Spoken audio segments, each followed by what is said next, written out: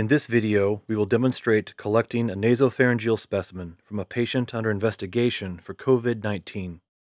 Healthcare providers who suspect their patients have COVID-19 should consult their public health department to determine if the patient meets criteria for testing. Recommendations by the CDC as of March 13, 2020 are to collect a single upper respiratory nasopharyngeal swab. Personnel performing a nasopharyngeal swab should wear personal protective equipment that meets the guidance recommended by the CDC. The required equipment for the nasopharyngeal swab includes a synthetic fiber swab with a plastic flexible shaft, viral transport media, facial tissues, a flashlight, alcohol-based hand rub, EPA-approved disinfectant wipes known to kill human coronavirus, a waste container lined with a waste bag, laboratory transport biohazard bags, patient identification labels, a permanent ink ballpoint pen in dark blue or black ink, and absorbent pads. As healthcare workers prepare to collect a nasopharyngeal swab, they should be mindful that the patient may be experiencing anxiety and fear. It will be important for the healthcare worker to provide an explanation of the procedure and reassurance as needed. If there is concern that the patient may react negatively by reaching for the swab or pushing the provider away, for instance, consider having a buddy standing by to assist if necessary. If the patient is a pediatric, distraction techniques may be required. As with any procedure, ensure institutional protocols are followed at all times. To begin, follow your facility protocol for identifying the correct patient and preparing the procedure area.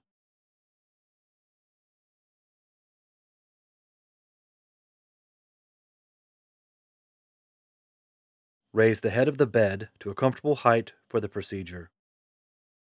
Ensure the patient is in a comfortable position to help facilitate the specimen collection.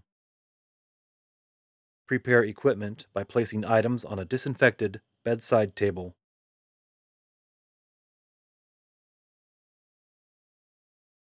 Prepare the items on the table in a manner that is conducive to performing the procedure. Place packaging into the waste container unless it is required to maintain sterility of the equipment. Unscrew the cap from the vial containing the transport medium, but leave the cap on top of the vial. Place an opened disinfectant wipe on the clean table in preparation to receive the container after sample collection.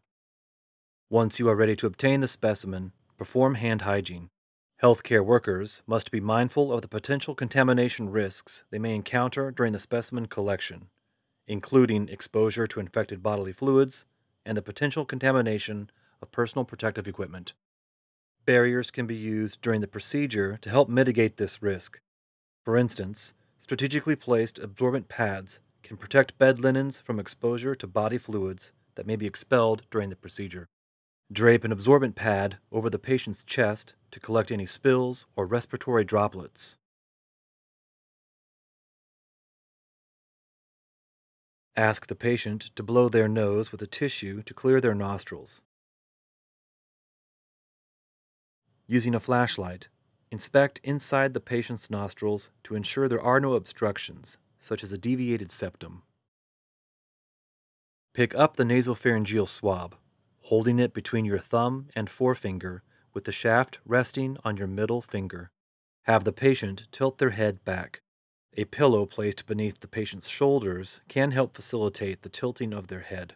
Place your other hand firmly yet gently on the patient's forehead to help keep their head in the desired position for the procedure. Throughout the procedure, be mindful of your body positioning. In the event of a patient sneeze, you will want to ensure you are standing to the side of the patient, out of the direct path of respiratory droplets. Insert the swab into the patient's nostril parallel to the palate.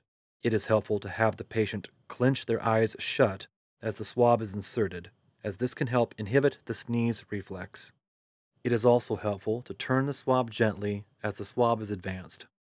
Once you feel resistance and the swab has been inserted at the expected depth, leave the swab in place for a few seconds to absorb secretions. Gently withdraw the nasopharyngeal swab and remove your hand from the patient's forehead. Place the swab in the vial.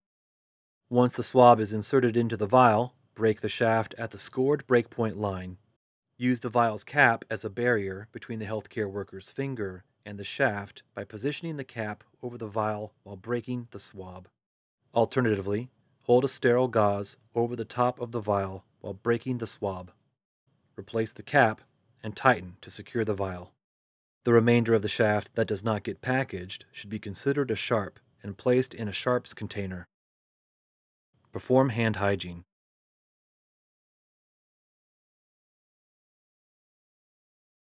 Wipe the nasopharyngeal specimen vial with an EPA-approved disinfectant wipe.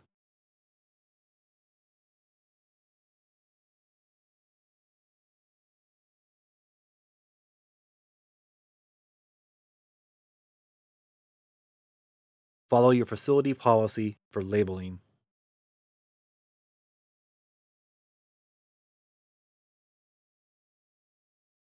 And place it in a laboratory transport biohazard bag.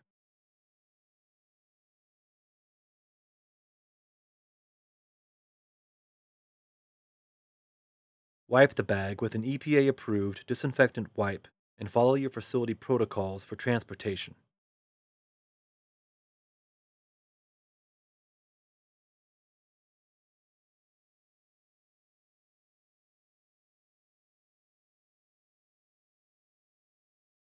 Clean the procedural area and provide care to the patient as needed.